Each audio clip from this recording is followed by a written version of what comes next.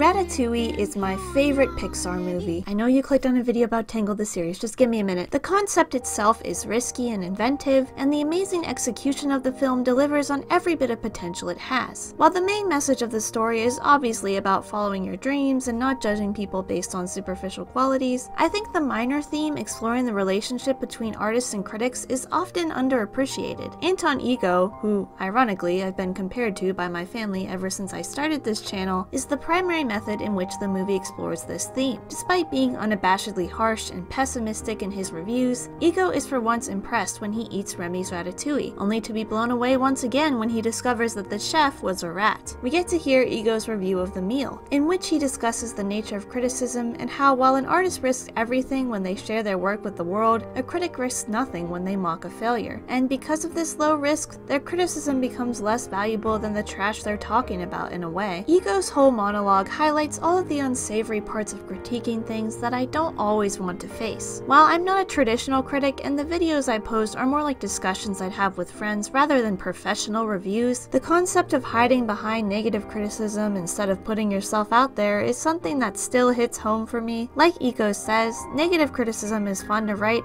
and, as I'm sure you'd all agree, fun to listen to. So when I talk about shows like Tangled the Series and make lengthy videos about how horribly the writers handled Cassandra's character arc, I can't help but feel a bit cruel watching my reviews. It's a lot easier for me to sit back and trash the show's writing from the comfort of my own home than to actually write for a $1 million Disney production. There is one important aspect of Ego's speech that I appreciate though. He never says that criticism itself is bad. I don't think we should ever get to a point where we aren't allowed to honestly critique things out of fear of hurting people's feelings. The key here is honesty. Being negative for the sake of being negative, or to get those sweet views, makes for hyperbolic criticism that doesn't help anyone. The point of critique is to figure out what went wrong so that it can be improved. So today I'm going to put myself in a more vulnerable position and look at Cassandra's arc from a creator's side. Let's see if Cass's turn to villainy and stealing of the Moonstone is really unsalvageable, or if some fixes and tweaks could make it a more acceptable arc. First, let's make sure we have a clear understanding of the problems we need to fix. Obviously, I went more in depth on how these flaws hurt Cass's character arc in my last Tangled the Series video, but I'll give a brief overview here. The most glaring flaw, in my opinion, would be how irrationally Cass acted as a villain, and yet this was also one of my most contested arguments from the video. Almost all of the critics of my critique made the point that Cass had been traumatized after finding out that Gothel had abandoned her in order to live with Rapunzel, and that it's okay for a character to act irrationally in the sense that they can be driven by their emotions rather than logical reasoning. I agree that it's okay for characters to act irrationally or do things that frustrate the audience. For example, Zuko in Avatar: The Last Airbender makes many illogical decisions throughout the first 2 seasons. I even remember really losing my patience with Zuko when he chose to return to the palace with Azula and abandoned Iroh to live in prison, even after Iroh had invested so much into breaking him free of the Fire Nation's influence. But while his actions frustrated me, I still love Zuko as a character because his actions were always consistent with who he was. It's clear to anyone watching from the outside that Zuko needs to get away from his wacko family as fast as possible, but we know that Zuko has a deep need to be honored by those around him,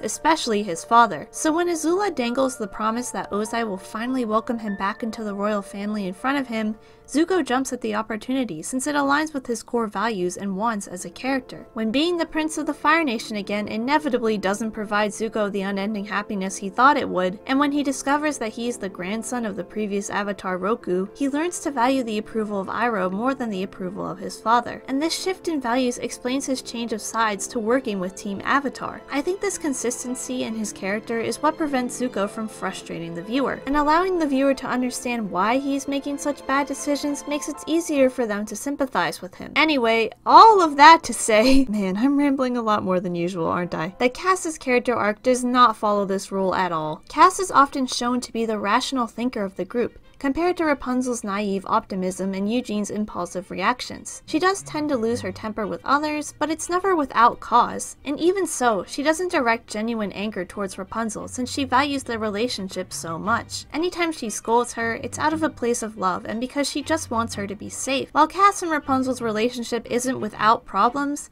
these issues are very minor and easily solved in a single episode. Admittedly, the severity of Rapunzel and Cass's conflict gets heightened with their debate over whether they should listen listen to Adira, and with Cass's discovery of her past with Gothel. Still, something truly life-altering needs to happen to justify Cass completely betraying her strong relationship with Rapunzel and attempting to kill her friends as well as the entirety of Corona. Doing something like that is just too strongly opposed to her values and character traits. Again, Varian faced repeated rejections throughout his life, had his father die in a tragic way by his own mistake, and the only person that was left to support him, Rapunzel, had to turn her back on him. Along with that, Varian didn't have any particular attachment to the people around him, so it was easier to imagine him turning against them after being subjected to so much pain in such a short time. I'm not trying to imply that Cass's trauma is better or worse than Varian's, I just need there to be significant and consistent reasoning for the Cass of Season 3 to be so different from the Cass of Seasons 1 and 2. Right now, it's so paper thin that even if you could argue it justifies Cass to act so out of character, it doesn't make for a very sympathetic or compelling antagonist anyway. That brings me to the next problem I had with the Moon Cass arc. The conflict between Rapunzel and Cass felt one-sided and repetitive. Every time they confront each other in Season 3, they have the same argument about how Cass is angry at Rapunzel for taking Gothel from her,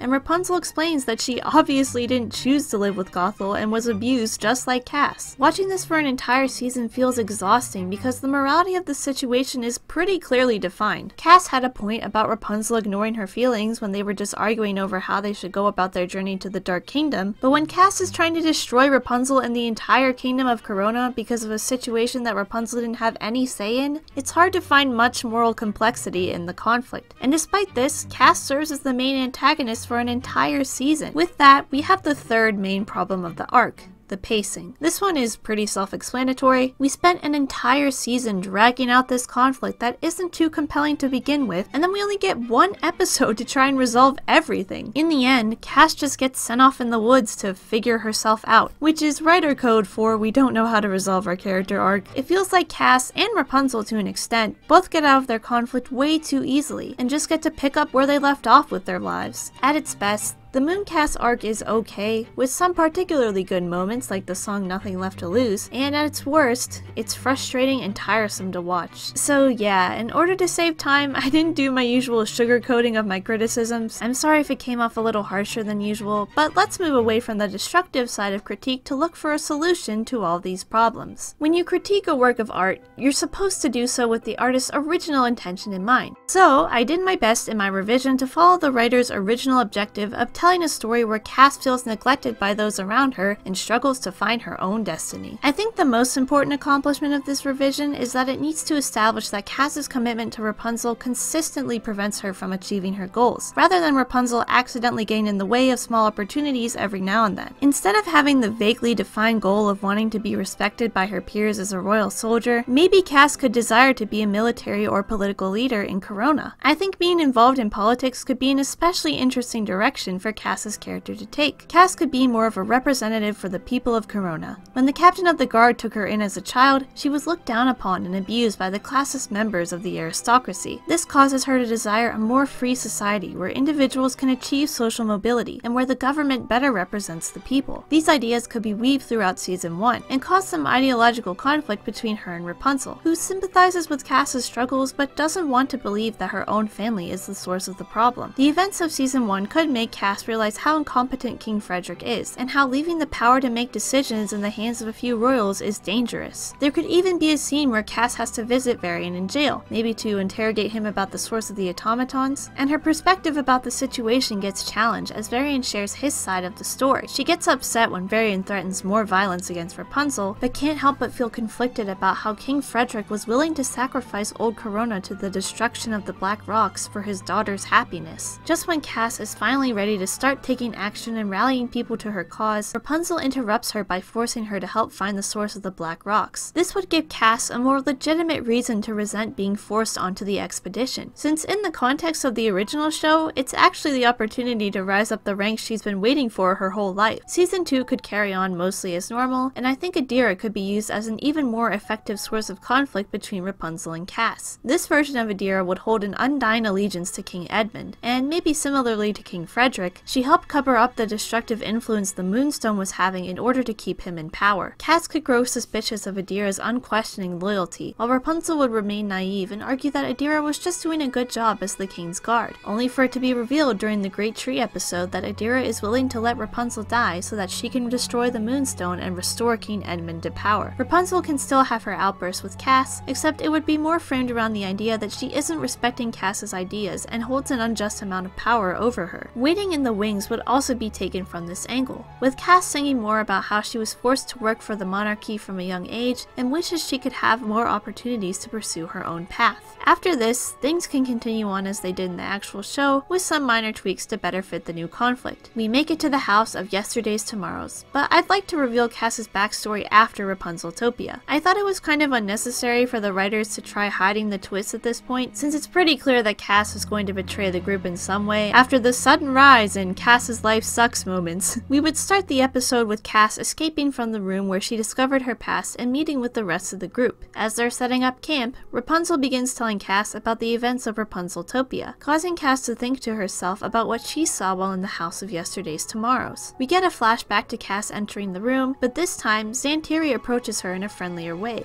painting herself as a wise figure that is here to help her. My version of Cass's backstory is somewhat different. Gothel was actually a member of the aristocracy in Corona as the wife of a lord, but she lost it all when she became entangled in an affair with another man and ended up getting pregnant with Cass. Following medieval gender roles, Gothel took all of the blame for the situation and was cut off from high society. Gothel resented Cass for the rest of her life, blaming her for being forced to live as a poor commoner. Like in the actual episode, we see that Gothel manipulates Cass into thinking she's supposed to live as her servant. As a child, Gothel never fully explained the situation to Cass, and she was too young to understand the complexities of it either way. Watching the situation back now, Cass realizes how the upper classes were corrupted by their excessive privilege and treated the people beneath them carelessly, as Gothel had an affair with no regard for her husband, was then kicked out by a society that cared more about preserving the image of the man than her, and then abused her own child because she wasn't royalty. To only make things worse, Gothel then abandons Cass to capture Rapunzel out of an attempt to reclaim her lost glory by making herself young and beautiful again. The truth about her childhood crushes Cass, changing her sadness over her trauma to rage. Xantiri exploits this frustration, convincing Cass that she needs to destroy the monarchy and liberate the common people. Cass begins to give in to Xantiri's philosophy of violent action, but she draws the line at hurting Rapunzel, holding fast to the hope that her friend will support her and still has good inside of her. Xantiri concedes, knowing that Cass will just reject her if she pushes any further. She simply leaves her with the warning that Rapunzel would disappoint her, and change will never come unless she takes action. We cut back to the present, where Rapunzel and Cass are discussing their experiences in the house of yesterday's tomorrows. Rapunzel begins to complain about how difficult it is to be a leader, and how she wishes she could switch places with Cass, as she believes being a royal guard is much easier. This confirms Cass's worries that Xantiri was right, and she determines that threatening Rapunzel with violence is the only way to make her listen. When Rapunzel asks Cass what she saw in her room, Cass hides the truth, brushing it off as just a strange nightmare that didn't make much sense. The episode then ends with the sequence of Eugene discovering that Cass will betray their group, and then we get to the two-part special, Destinies Collide. The events leading up to Cass's betrayal would play out similarly. I know I criticized the handling of Rapunzel's character in my original video, as I argued that Rapunzel was being way too ignorant of Cass's feelings throughout their whole conflict. Some commenters made the point that Rapunzel, while empathetic of the feelings of others, can also be naive and unable to navigate conflict in relationships, and I ended up agreeing with this point. So I don't think Rapunzel failing to suspect that Cass will betray her is egregious enough to be cut from this revision. Still, there would be some adjustments to this when it comes to Adira and Edmund's involvement, since I changed the story of the Dark Kingdom slightly. In this version, Edmund wouldn't try to stop the group from arriving, and he wouldn't be Eugene's father. This is probably the most significant change I've made in this revision, and some of you might not be too happy about it. Personally, besides the song Everything I Ever Thought I Knew, I didn't find Eugene's storyline with Edmund to be all that interesting, and it just kind of felt like weird fanfiction that didn't fit well with his childhood as an on-the-run thief. It's not a huge loss if we cut Edmund being Eugene's father in my eyes, and in some ways I think it makes the story better. In my revision, Edmund would have spent his years living in the ruins of the Dark Kingdom, having nowhere left to go as he desperately tries to destroy the Moonstone and restore his kingdom to its former glory. He would welcome Rapunzel's group in with open arms and grant them safe passage into the Moonstone's chamber after Adira helped them navigate all of the obstacles on the way. There would be a sinister feeling to his friendly facade though, and it would become apparent to the audience that he's willing to sacrifice Rapunzel's life in order to destroy the Moonstone. Just before Rapunzel can grab it, Cass would swoop in with her dramatic betrayal and take the Moonstone for herself, gaining its power in the process. The whole group is horrified at this, but Adira and Edmund are the first ones to attack. As Cass fights them off, shooting black rocks all over the place, she inadvertently causes a pile of rubble to collapse on top of them, trapping them in the depths of the Dark Kingdom forever. It would serve as a symbolic end to how they become consumed by their desire to restore their influence, as well as a representation of the end of Rapunzel and Cass's relationship as the commanding monarch and the loyal soldier. Rapunzel would plead with Cass to not go down this path, but Cass would regretfully insist that this is the only way for her to enact any real change in the world. The episode would go on as normal, with Rapunzel returning to Corona and helping Varian defeat the Separatists of Seporia. Most of the other episodes of Season 3 would stay the same, but with slight alterations to match the new canon. The most significant change would be Xantiri's relationship with Cass. Instead of manipulating Cass to solely hate Rapunzel, Xantiri would present herself as a hero of the people who just wants to prevent Corona's power from being concentrated in the hands of a few monarchs. She would represent Cass's desire for a more free society, and instead motivate her to use violence against Corona in order to pressure the ruling class into submission. But like in the original show, Xantiri really only cares about getting the Sunstone and Moonstone so that she can hold complete control over the world, and is manipulating Cass's dreams of a better world to achieve this. Cass's attacks on Corona would be more frequent during the beginning of Season 3, and she would continue threatening violence until Rapunzel met with her and talked about reforming Corona's government. King Frederick would refuse to confront the situation and simply shield his people from the attacks as best he could, and Rapunzel would begin to question whether it's worth hearing Cass out or not. Cass would confront the group head-on during the special episode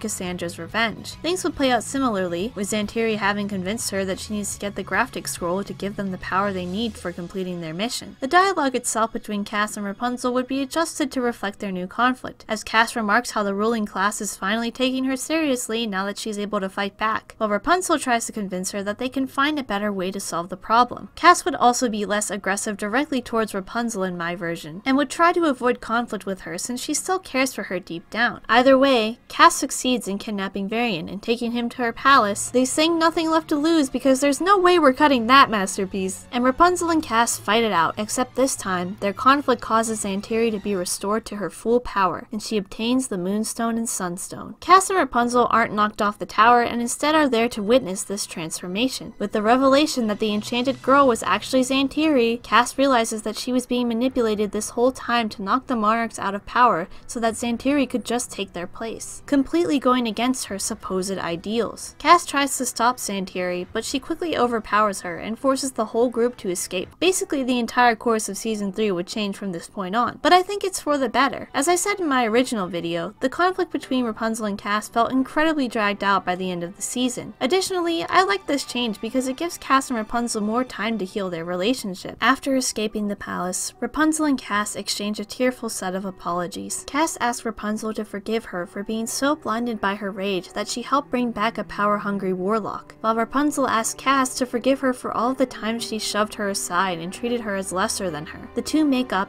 but Cass promises that she'll fix her mistakes and stop Xantiri, and that's just what the group spends the rest of the season doing. While Xantiri uses her immense power to take over Corona, Rapunzel and the others do their best to keep the people safe while trying to find a way to take Corona back. This would give Cass time to redeem herself and join back into the group, while Rapunzel reconsiders her values and responsibilities as a princess. After a few episodes, we then get to the finale, where Rapunzel and Cass work together to defeat Xantiri as they did in the original and finally reconcile. My revision would have a much different aftermath of the battle though. Rapunzel would hold a meeting of all of the people of Corona where they would work together to form a new government that includes more checks and balances and better represents the people. Look, I know it sounds like I'm just doing the American Revolution, but the execution wouldn't be this on the nose. The show would end with Rapunzel leaving her mark as an exceptional princess, and Cassandra would finally achieve her goal of creating a more equal society. But you know, this is all just hypothetical. It's just some stupid fanfiction I wrote, but do you like it? This is the first time I've ever done a big revision to a show like this, and it was actually a pretty fun writing exercise. I think this version of Cass is more sympathetic and almost one of those antagonists that was actually right. After all, King Frederick is shown to be a very careless leader, and the people of Corona have to experience some kind of world-ending disaster every other week under his reign. It'd be interesting to have Cass criticize him and insert some moral complexity into the show. Also, because she's fighting against a large entity like the government, it warrants a bigger reaction from Cass, rather than her making everyone suffer because of her anger at one person. Speaking of moral complexity, I think this message is more impactful and thought-provoking than Tangled the Series' general message of forgiveness. It makes the whole show feel more cohesive and explores how power structures affect a variety of characters, from Rapunzel to Varian to Cass. Still, there are some rough edges to this revision. It kind of turns Rapunzel into an out-of-touch aristocrat by keeping her arrogant to Cass's ideals, and some people might not like that direction for her character compared to how kind and down-to-earth she was in the movie. At the same time, I would argue that Rapunzel is so naive to how the world works that if someone told her to respect the king and queen because they're the good guys, she would do so without much thought. Some of the changes with the Dark Kingdom and Xantiri are also a bit world-breaking, and the rules of magic in the show's world would have to be rewritten to better fit this. In my opinion, these are minor flaws in comparison to the service my rewrite does to Cass. Her values are more consistent, her goal is clearer and more sympathetic, and she gets enough time to redeem herself through significant actions instead of just one apology. Writing this script made me remember how hard being creative is. Maybe this is why I often avoid creating large-scale stories with huge, overarching plot lines and just stick to writing fun characters. And fittingly, I'm most happy with how the characters and themes turned out in this rewrite. Still, there are a lot of other cool reimaginings out there concerning Tangled the Series, with the Eugene Moonstone AU being the most popular from my experience. So feel free to let me know what you think of my revision in the comments. Thank you for watching this very long video, and I'll see you all next time. Bye!